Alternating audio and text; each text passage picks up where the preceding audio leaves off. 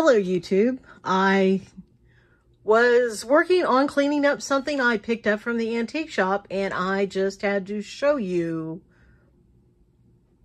what I discovered. You know, these silverware chests, sometimes they can be a little pricey, even if they're scratched up. Prices are starting to get stupid. Well, this had like a really stupid low price. I wouldn't say stupid low price. It had a low price on it, lower than I've seen in a while. And I was like, oh, I should snag that up. It's kind of 1930s looking, maybe. It's got the very slim contour lines here. A little chamfering, I guess is the correct term, on the edge. But just a very slim, linear, you know, early 1900s feel. Oh, it's slutty. Okay, so I was like, okay, it's dusty inside. I'll clean it up. Well, I started cleaning it. I was like, because I'm a spinner and a weaver and a dyer, I'm familiar with fighting moths on wool. So what did I find? This is my blue painter's tape. I started cleaning it. I used tape to dab and get it off.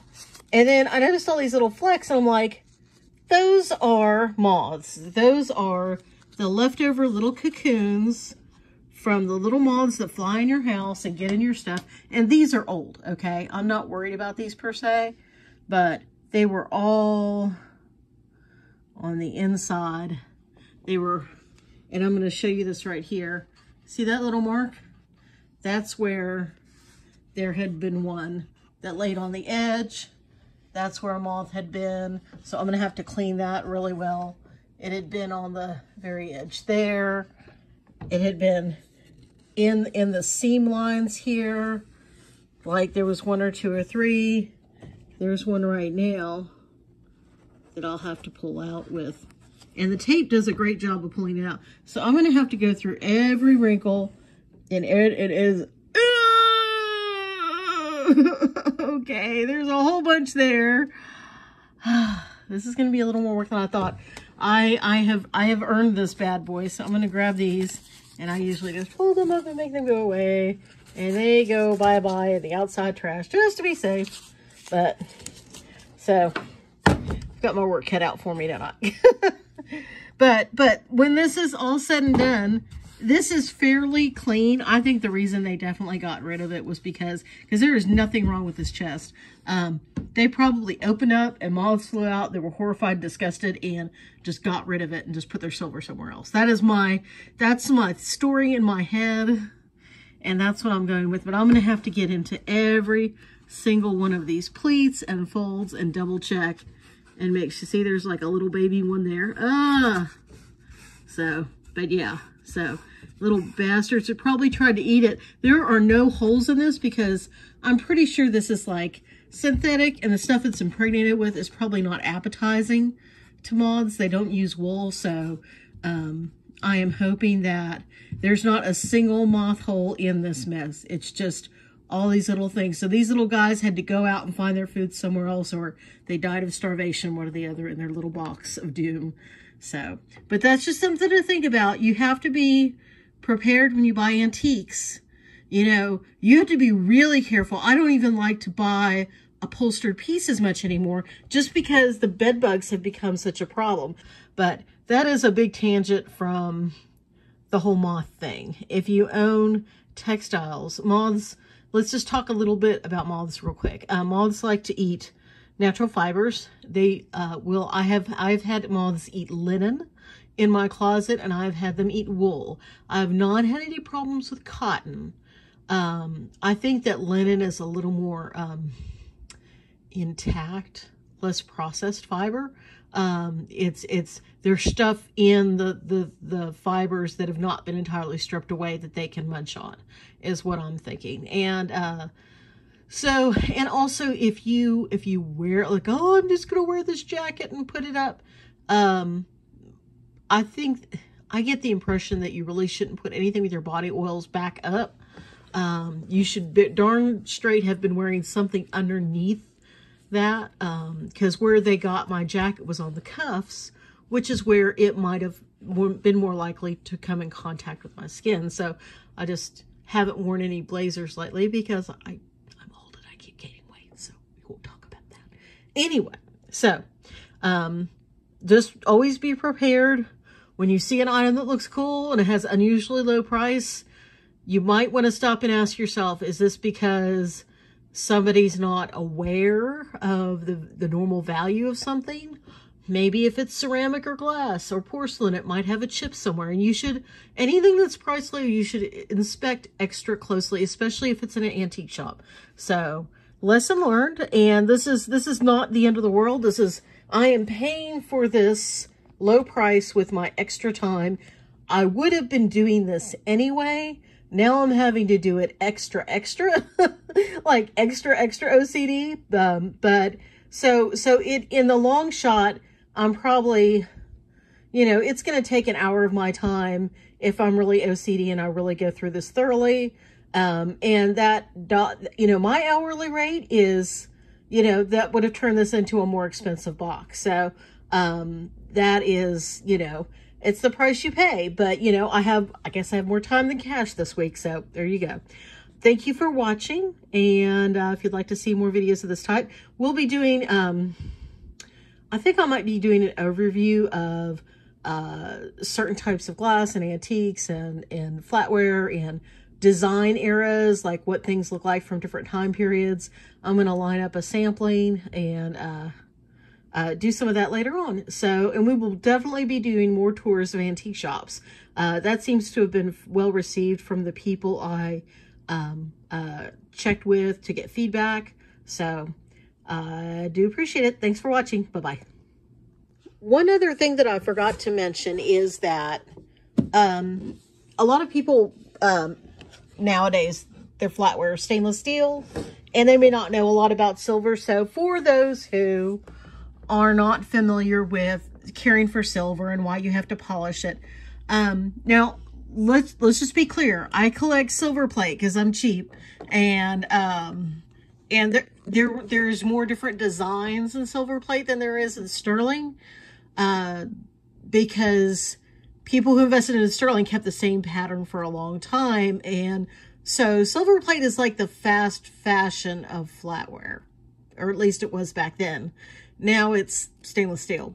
So you saw more narrower eras of design trends. Anyway, whether it was silver plate or whether it was sterling, to avoid polishing, there was this thing that was invented called silver cloth. And it is, and I have not gone and looked into the science of it, but it is impregnated with a material that draws the ambient sulfur out of the air.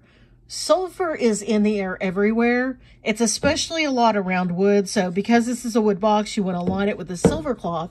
So when this is closed, all of the ambient sulfur in the air is sucked out, and it doesn't interact with the silver, surface of the silver, and doesn't cause tarnish. That saved a lot of labor and effort. You didn't have to pay, you didn't have to polish silver, and you didn't have to, if you had help or servants, you didn't have to deal with them taking up time to polish the silver every week. So especially as we moved into a more mechanized society where people, especially, I think it was like really after World War I, you saw a sharp decline in people having help or servants, like the middle class. It used to be there were a lot more people that were domestic workers, and so things that helped somebody maintain a certain quality of life without having to throw money out to have domestic help, and maintain their standards, so to speak. This was a huge help, especially if you were wanting to show off silver. So when you look for old buffets, and you look for silver cases, you can often find silver cloth. And something else, this stuff eventually wears out. If it stays fairly closed, I think it's effective longer. Like if you left this open on display, it's gonna affect its ability to absorb, because it's trying to absorb all the sulfur from all the air, and eventually hits a point of equilibrium where it can't absorb anymore. So the more this stays closed, the better off it is. And So this was a huge time saver, and there was a point I was going to make, and I cannot remember it. Anyway, I just wanted to interject that there before we finish talking about everything else in this video, just so you're a little more aware of what's involved. And so this is something, oh yes, this is something you really should consider if you decide to start collecting silver plate, if you want to save yourself the aggravation.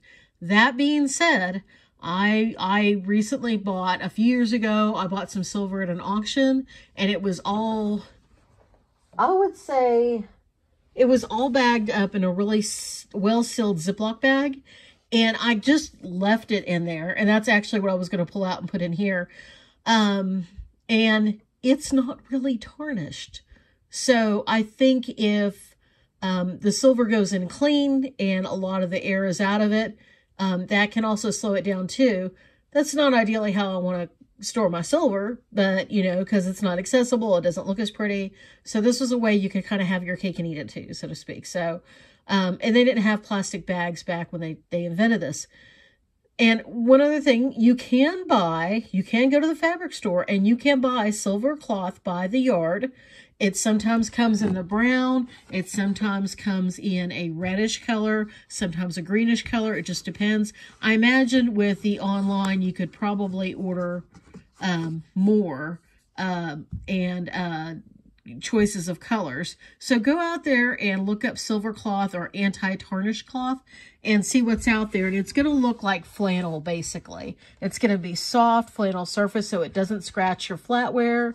And then, so you could, if you had an old box where the tarnish cloth was damaged or dirty, you could reline it. You could also take an old buffet and you can put an insert in the buffet drawer, those long, skinny, wide drawers to store your silver, and make a sort of a lid. Like you could take like some sort of thin paneling type material, like some thin Luan or some thin press board, and completely line that front and back, like top and bottom, with that to where it lays flat and forms basically enough of an air seal to where anything in there is not going to get aerial infiltration and tarnish. And if you do see it, it's usually around the edges where, you know, where there might be an air gap somewhere. So if you notice, this comes up and has a raised lip on the side, so it definitely comes in and it makes contact here on the edge. So you just have the barest line of wood around the edge, and that's not really enough surface-wise to compete with all of this material, you know. And you have, these are for the knife slots, so your dinner knives and your luncheon knives, there's usually 12. So this is usually meant to do a set of 12, and you would have all the different types of, you know, you would probably have like 2 sets of teaspoons, and then you might have fruit spoons, you might have serving spoons or large soup spoons. And so there's all sorts of spoons you'll have. You'll have a couple types of forks. You might have a luncheon fork and a dinner fork. You might have dessert forks. You know, you might have some of the wider spaces, like these are a little bit narrower right here, so you know it's teaspoons, and these couple blocks feel a little wider. So I suspect often they have like five-piece serving set that you could fit in here. I have often, if I've had a collection overflow, like I've gotten a whole bunch of pieces and I've gotten some silver, you know, if I don't want to go to a second box, I would put the serving pieces down here, kind of out of the way, and I might have some extra silver cloth that I have that I might just lay a piece down and then lay those other pieces there just to protect it. Think of it like if you had antique clothing, you would use archival paper to wrap your dresses and your antique pieces in so that they don't have any sort of reaction or foxing on them. So the same thing with silver cloth. You can make bags. Like let's say you have an antique silver pitcher or an antique vase. You can buy the silver cloth, sew up a bag with a drawstring and a flap, and then store that in a container. Put the item in the bag, put the bag in a container where there's not going to be a lot of air circulation, and try to find something that fits as closely as possible to the size of the object. So there's not a lot of room for air on the outside of that bag. That is something that I recommend. You might even be able to do nesting pieces where you have, if you have a bunch of trays, you can make stacks of silver cloth. If you bought an Oneida silver plate tray nowadays, it's often in a plastic bag, in a flat box, and inside that plastic bag, it has this very thin sheet of like blue tissue paper, if I remember correctly, way back in the day when I used to be married, and we had a bridal shower, and we got a couple of those trays, and I just kept them in there because they're like anti-tarnish paper. So that is also something that you can get. So once you get a piece, the idea is you want to create an environment, especially if you get silver plate, where you're having to polish it as little as possible to preserve that, so you don't have to like try to find somebody who does replating and have them replate it for you. So you're wanting these pieces to last through your lifetime. They've already been through somebody else's lifetime, and now you're the steward of them to take care of them for the future, so somebody else can see these designs down the road when it's your turn to pass the baton of ownership. So I hope you enjoyed that. Thank you. Bye.